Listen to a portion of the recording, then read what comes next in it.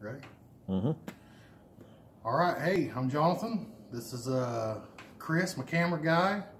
This is our first video for YouTube. We fix shit.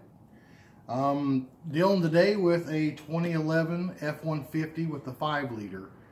A lot of problems going on with number 8 cylinders. This one, realistically, the truck run and drove great. Had a misfire only at idle.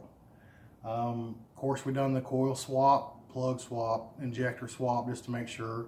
Done a compression test, and number 8 was about 30 psi lower than the other two. It was about 90 versus the others was 120 psi. Yanked the head off.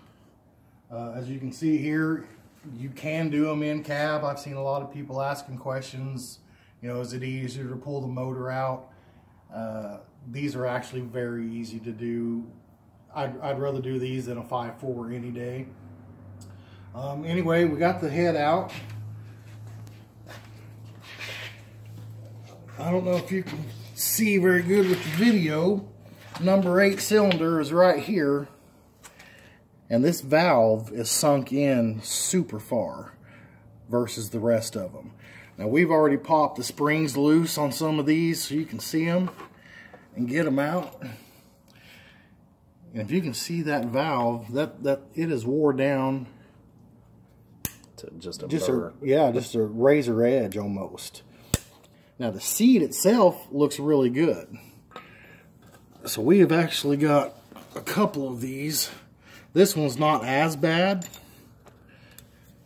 but if you compare the two, you can see how bad those are wore down. Now on this third one, this was actually the best one out of all. Again, comparing the best one we've got against the one we're having a problem with, you can see that the valve is just chewed up. I think we're going to get lucky and be able to do just a valve job on this head. The seat still looks good. So we're going to take it to a machine shop and see what they can do, and we'll keep you updated. If you have any more questions, you know, we'll do it. Thanks a lot.